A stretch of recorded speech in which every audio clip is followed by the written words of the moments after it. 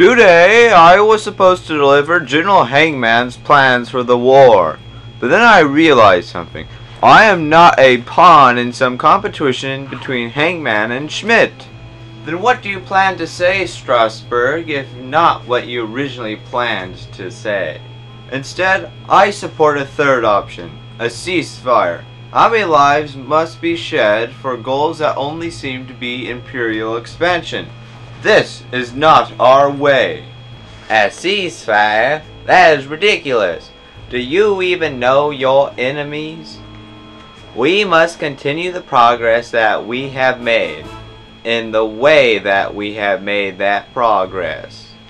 That is exactly what we are doing. The old formula for war must be revamped. We are no longer the sole superpower in the galaxy. Several posts to dethrone us of that. You blame us for having supposed imperial tendencies, but do you hear yourself, Hangman? What throne do we have for them to take? Tasdis Ilok, you fought in several border wars with the Lactate Empire. You should know firsthand what throne we have to lose.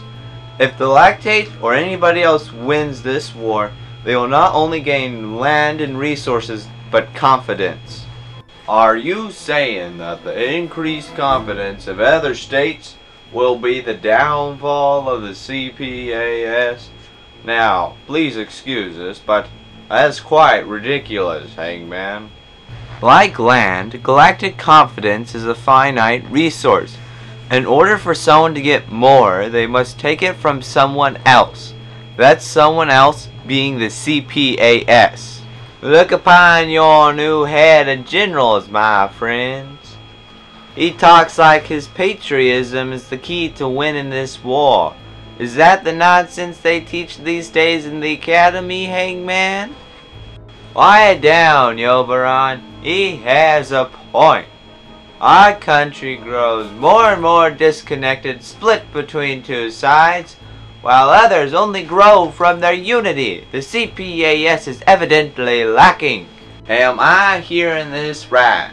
The ancient OR Kraken thinks that the maniacally oppressive regimes of the galaxy have more unity than us, the CPAS, the greatest democracy the world and galaxies will ever see? Easy. They don't spend time arguing back and forth in a crumbling building. They have decisive, strong, and swift governments that can make decisions without any consultation. Maybe we should emulate that. General Kraken, you can't possibly be embracing the ideologies of someone half your age. I am, Ilok.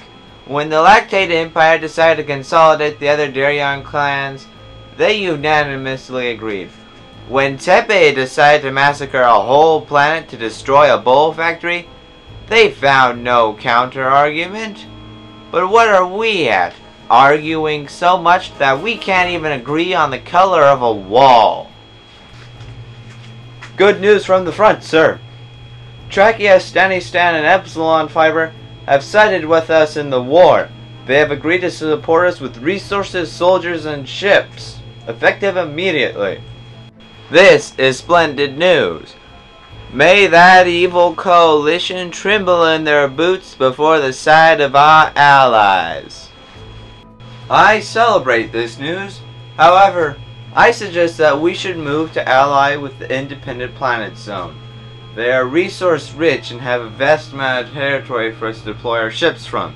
This would be a great tactical advantage. I hate to say this, but that's not a bad idea.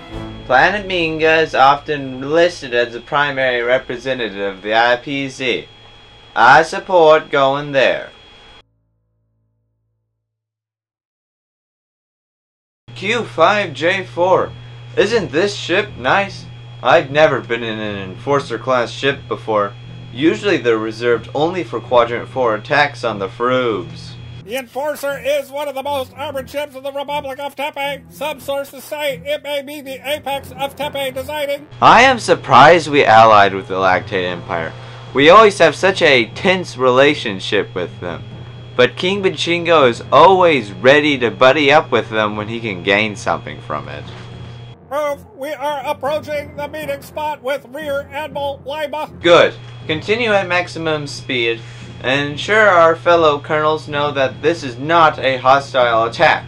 We do not want to mess with the Lactate Empire. Working. We are receiving a message from Professor Proboscis on screen now. Major General Marcus Trotzen, I have been informed by General Voss that you have been sent to meet with Rear Admiral Liba, the Lactate Empire.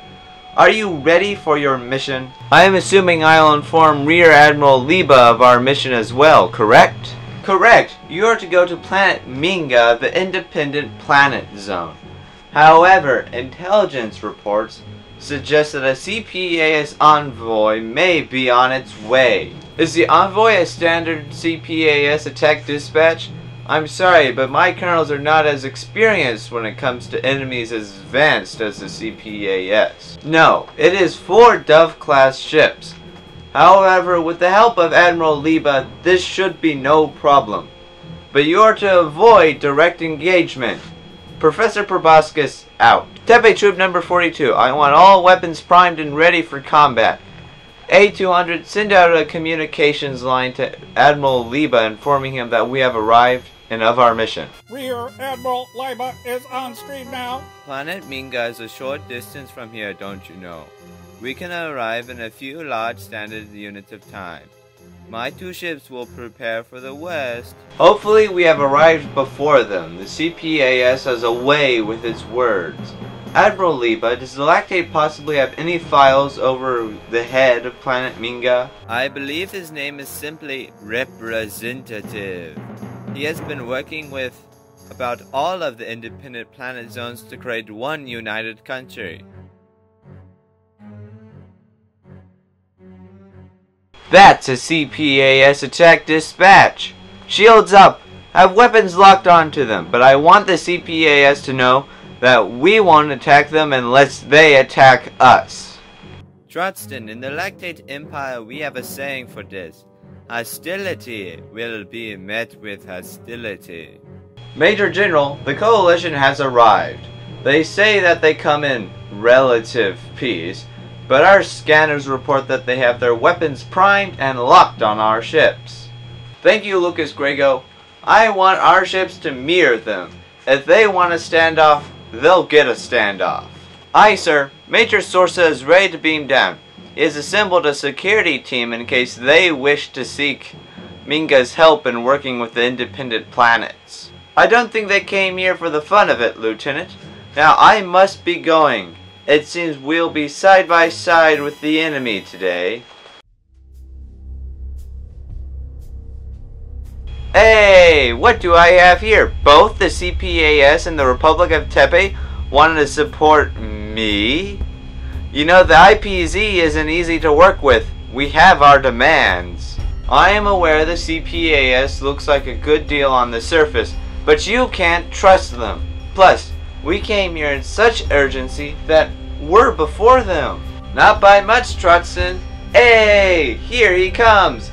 May I introduce Major General Marcus Trotzen. Wait a second.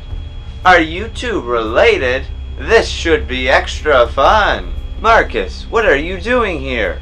Serving my country, David. I assume you're here for the same reason? Rivalries are abound today. Now, why should I work with any of you? The IPZ has been just fine without you guys. Either one. Representative, the CPAS is the most progressive country in the galaxy. If you side with us, we will help to provide better lives for everyone and every planet in the IBC. Hey, I've seen PSAs before, and you have yours down to the T. Not impressive. The IPZ does not want to work with the CPAS. The Coalition knows how much the IPZ values freedom. So, if you support us, we will leave you to your own paths and decide your own fate, and ensure that you are not bullied. I used to live in Tepe, and I don't want anything with them ever again. Then what do you want, Representative? The IPZ has a new name, the United Independent Planets Union. and we don't care for any of your promises. The UIPU will fight for itself from now on. We will no longer hide behind those who promise to be working for our good when they're only working for themselves. The CPAS will work with you no matter the demands. We could use an ally like you. I don't care. We just want to watch the fireworks of your destruction. Now get out of here. And both of you, consider the UIPU a second enemy in this war. Tepe Troop number 42, beam me up. It seems the representative did not want to negotiate with anybody today.